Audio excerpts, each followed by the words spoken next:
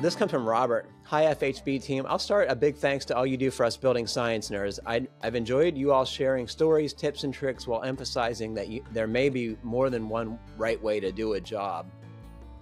I wanted to highlight this last nugget of wisdom to preface my question. My wife and I are home shopping in the Bay Area. We've been to many open houses and viewed just as many foreclosures, I think is what he means. One interesting thing we've noticed is that inspections will often point out that crawl space and attic insulation is installed incorrectly. This mostly has to do with the placement of the vapor barrier. The spaces all appear to be vented, although I doubt the painted over louvered ventilation is adequate. But why is there so much debate about the placement of the vapor barrier? And is there an authority to turn to when I find these inspection discrepancies from house to house? I appreciate all that you do and look forward to submitting more questions in the future. Thank you for sharing your time. Oh boy, we haven't had a vapor barrier question in at least a few weeks. I think this is awesome. It's a little confusing though. So, Mike, what do you think's going on here? Do vented insulated spaces need a vapor barrier? And it certainly, I'm confused. Do you have thoughts on this? So let me back up a second. You did some in-time editing of what Robert wrote when you put the sentence, "We have been to many open houses and have viewed just as many disclosures." And you thought it meant foreclosures. And I think he's right. He meant to say disclosures. I think in some states... These are things that people are saying when they're selling their house. It might be wrong. Now I understand. You have to have disclosures. Okay, and in some places, and it may be the case in the Bay Area, that a home seller has to have a home inspection done on the property by an independent home inspector to point out all of the deficiencies. And therefore, that's disclosed to the prospective buyers so that the buyers already have some indication from an independent third party.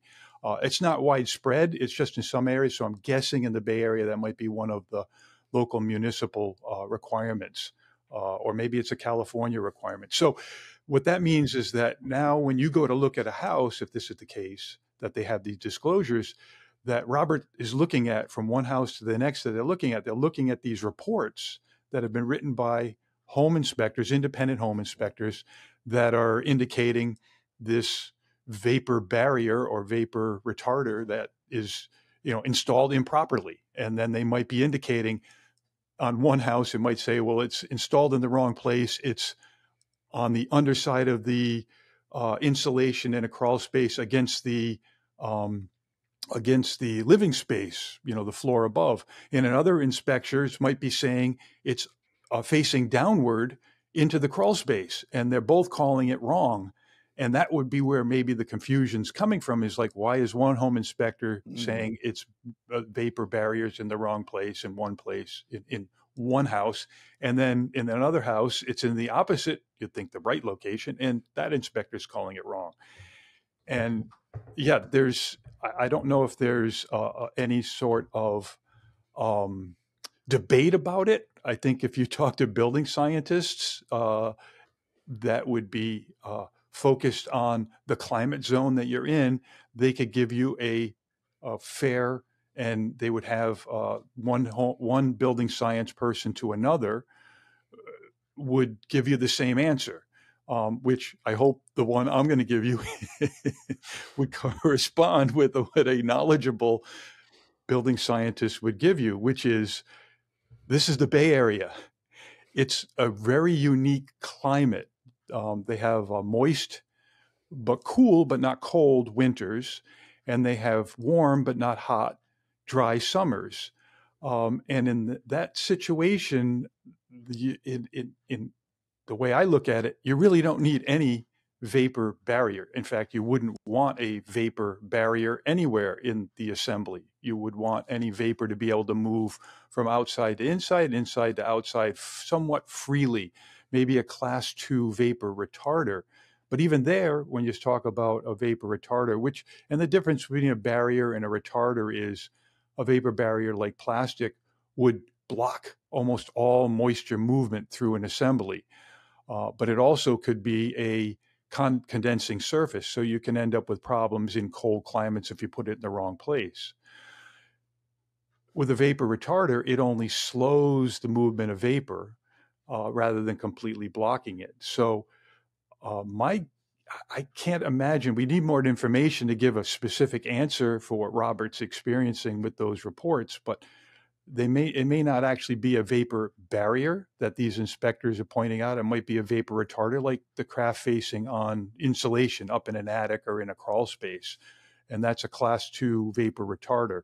So it really wouldn't necessarily be a problem in that climate if you had it on the underside of the insulation facing the crawl space or facing the open space of an attic, or if it was in contact with the living space, the drywall or the flooring on the underside of on the underside of the floor joist in a crawl space, or the drywall inside the underside the insulation in an attic.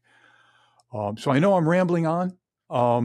There's because it gets so specific to the climate, and I think if I and the assembly, right? And what materials you're using for the insulation, and whether you got drywall, whether you got foil face foam on the outside, or it. Back in a quick anecdote.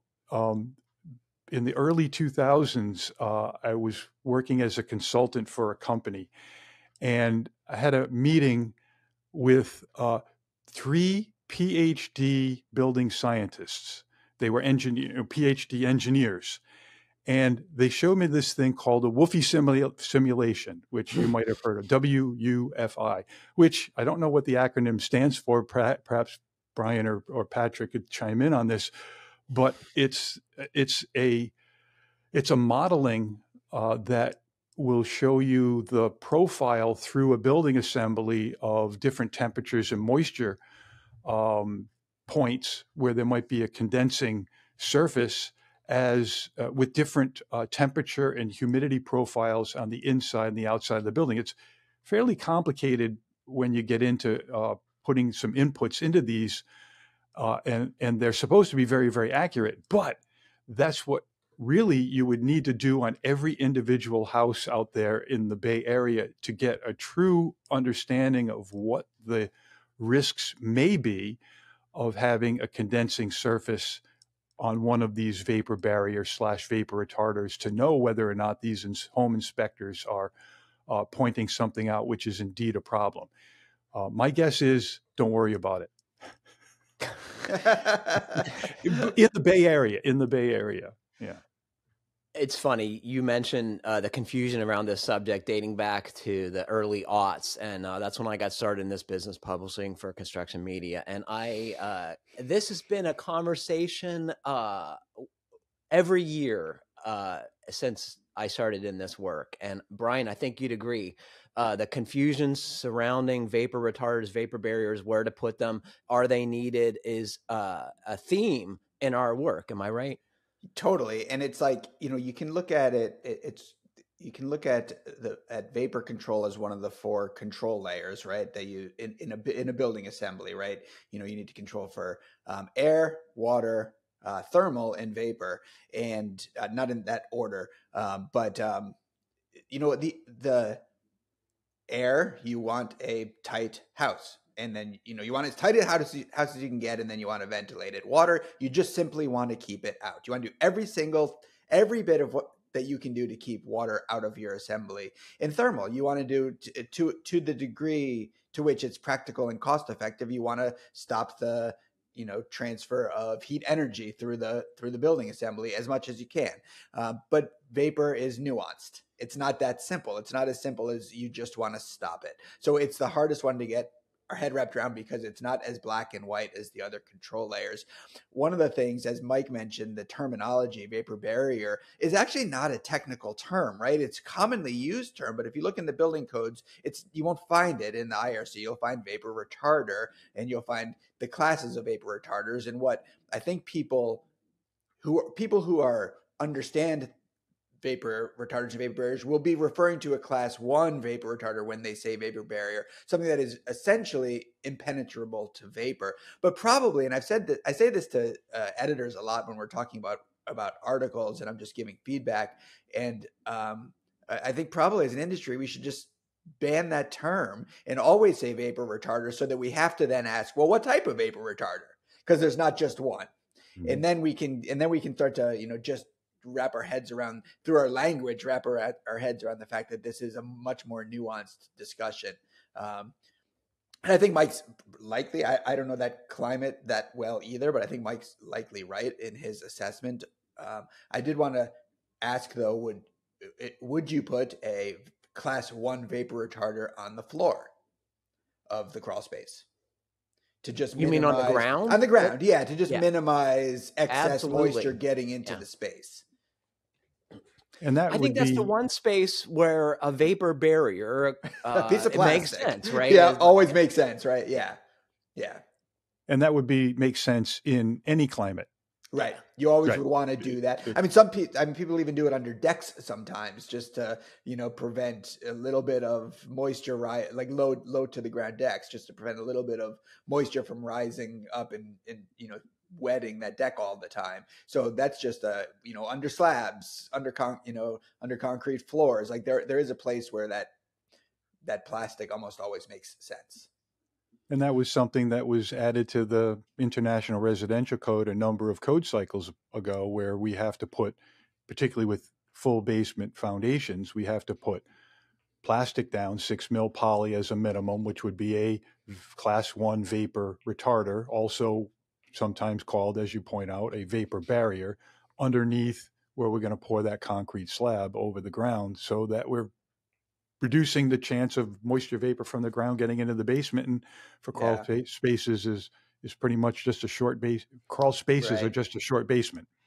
That's that was a really great thing to hear for the first time, Mike, when I was trying to understand the science around designing crawl spaces. When I finally heard someone say, just look at it like a short basement and treat it the same. Well, on that bombshell, hey, thanks y'all for writing in. It's always great to hear from you, and your questions are awesome. And I love hearing about the things we get wrong on the show too. So if you have any thoughts, I hope you'll share them. And if you have any ideas for feature articles, discussion topics, I hope you'll send those in too. And finally, I hope you'll consider becoming an all access member, because that helps keeps the light on and the podcast brewing. So thanks very much for that. You guys have any final thoughts you want to share with our listeners before we go? Last week, we just finished shooting another e-learning course with John Beer.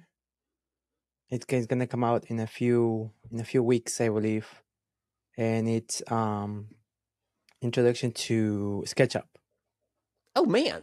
Yeah. So folks who learn this stuff can send amazing illustrations in with their podcast questions. Am I right? You can really get our head around the stuff that they're asking us if they learn how to draw it out on SketchUp. Yeah, I think this will be a really popular class because John will focus it on, he's a builder. So he's going to focus using SketchUp for builders and help people get started with it. I think we maybe have mentioned it, but we also have a framing assembly class coming up with Dan Colbert. And all of our classes, thanks so much for reminding us to talk about this a little bit, Andres. All of our classes are always available on demand. So anything older that you're interested in taking, like insulation with Brian Pontilillo, like insulation with Brian Pontilillo. And because I did that class when I was a freelancer, I still get royalties. So you definitely want to sign up for that class. Keep it going. And Brian's working on everything you want to know about vapor barriers and vapor retarders. That's the one we should do, year. Right? Yeah, it is. That's a good one, actually. We just have slides with question marks, right? And if you sign up for the newsletter, you'll get reminders of when these various e-learning programs are available. Just hearkening back to Nick's first letter of feedback. Yeah, it's great. Yeah. Well, unfortunately, that's all the time we have for today. Thanks to Mike, Brian, and Andres for joining me, and thanks to all of you for listening. Please remember to send us your comments, questions, and suggestions to FHBpodcast@finehomebuilding.com. And please like, comment, or review us however you're listening. It helps other folks find the podcast. Stay safe, everybody. Keep craft alive. Happy building, and thanks again for listening.